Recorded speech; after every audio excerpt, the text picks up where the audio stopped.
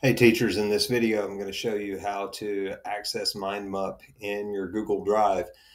We have installed MindMup here at CCS as part of your Google Workspace account.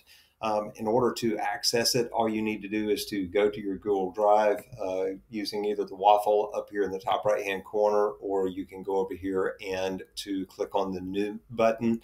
When you click on the new button, you won't see it here. You're going to see all of Google's built-in applications, but as you go down here to more, you will notice that MindMup for Google Drive is down here, and we'll go ahead and we'll click on that. When we do, you may get an authentication screen. You'll need to authenticate using your Google Workspace credentials, and then you should be good to go. So this is a mind map that's going to be created in your Google Drive. We can go ahead and name it up here just as we do any other Google Drive file. In this case, we're just going to call this my mind map. And let's do this right, map. And then obviously this is a file we want to turn on autosave. This does not autosave unless you turn it on. We can also go ahead and we can publish these maps. Let's go ahead and wait for that to save. If we want to publish a map, we can always go ahead and give a that these are public, they can't be deleted, and they are removed after 6 months. So you get some nice information here in the case that you want to upgrade to a gold membership. We may do that at some point if enough people are interested. But if I go ahead and click on start, I go ahead and give this a title, give it a description, and then we'll give it just a URL slug. And then what will happen is this should create a publish for 6 months. When we do that, it's going to set up an export, and then we can go ahead and we can even give an embed code. So if you want to put a mind map, say in Canvas, you can do that.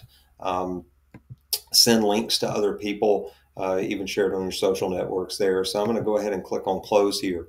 So what happens if I want to share a mind map with someone? All I need to do is to share it just as I would if I were, say, just sharing it as a plain Google Doc. So in this case, I'm going to go anyone with a link.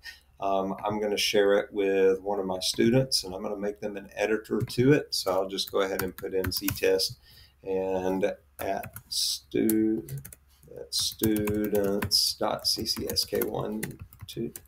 Let's try that again, 12.com. There we go. That's my test student, and I can give them a notification and then just go ahead and click on send. I'm not going to send that to them right now, so we'll just go ahead and click off of this. So rather than me take you through the whole process of building a mind map, I'm going to take you to one that's already built and then kind of show you from there, so you can both get an idea of how a mind map is built as well as a case study. So that I've been doing a little bit of research here recently regarding the factors which affect student work. So in this particular case are the characteristics of student work. So there are 3 characteristics that I want to examine. You'll notice here that I have quantity and quality as well as originality. And we do notice that these things are linked. We now have some different factors which affect these characteristics.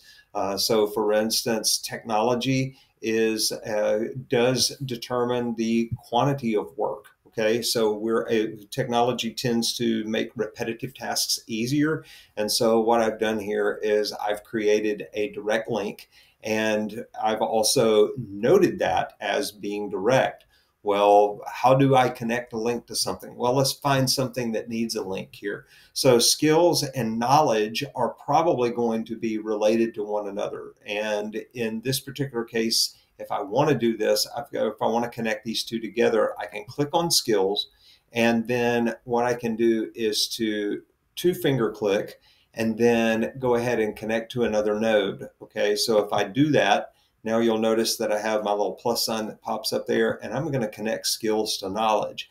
I think that both of these, this is a bidirectional connection here. So skills and knowledge are going to be connected to each other. So what I can do here is just 2-finger click. Let's double click here.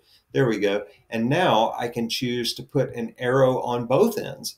And we can say that this relationship is bidirectional. So now we have a connection here. We also know that we may need time to learn skills. So we can connect these two together. And in this particular case, I'm going to connect right there. I'm going to double click here and change that to bidirectional.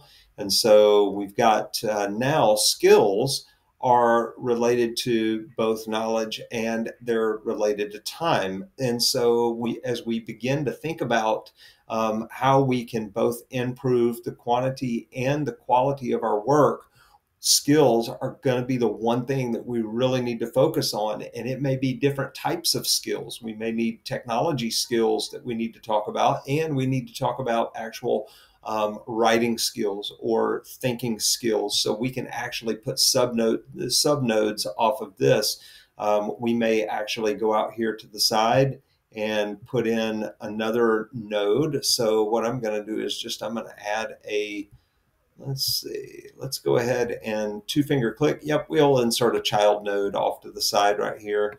And we'll take that child node. We'll say that there's content there. So we're going to take content. We're going to move it over. All we do is just click and drag it. And now we can go ahead and slide that to the side. And that's how we create a new node off here on our chart. We can also determine, or we can label these nodes. And in this particular case, if I want to say this is bidirectional, this one right here is certainly bidirectional, and it is also inverse. So if I go here, double click, I can label that line, and I'm going to say that this relationship is inverse. And the reason being is because as quantity goes up, typically quality of work will go down, and vice versa. If quality of the work goes up, then the quantity of the work that the student is going to be able to produce is probably going to go down. So this kind of tells me not just only the fact that these two are related, it tells me the nature of that relationship, and that's how I label that. So how do we change any of these nodes? For instance, if I've got a node right here that I want to increase the size of, I can just double click that node. Actually, let me go over here. I need to 2-finger click on it. Let me escape. Let's try that again and escape again. There we go. So now I can go up here and I can click on node style. So I can click either change the font, the text size. I can change the font, the border.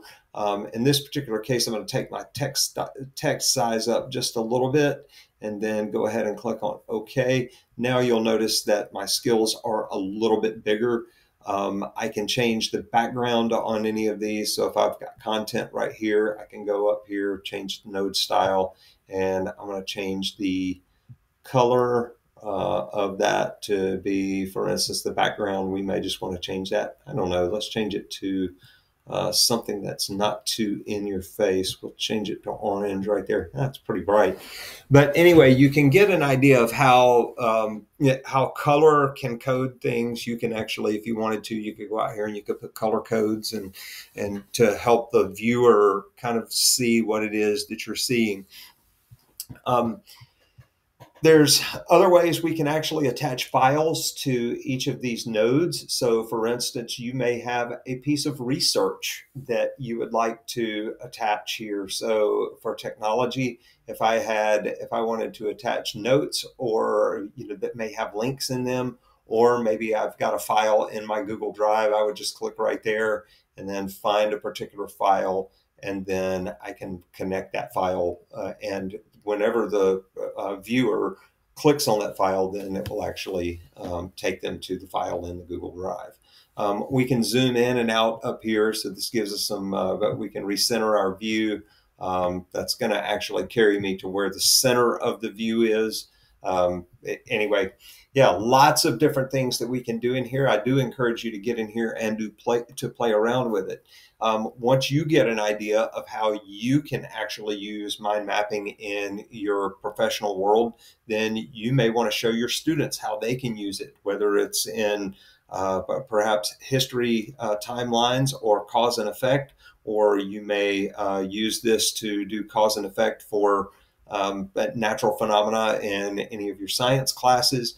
This can actually be a writing aid for you. So pretty much any subject area can make good use of mind mapping. So I hope that this has helped you out. If you have any further questions about how this app can be used or how mind mapping can be used in your classroom, this is something that I would love to be able to come in and help you, maybe help model it for your students. And then hopefully you can take off with this and help your students to grow in their use of this tool. If you have any further questions about this, please come see me in the Learning Commons or come email me at jbar@ccsk12.com.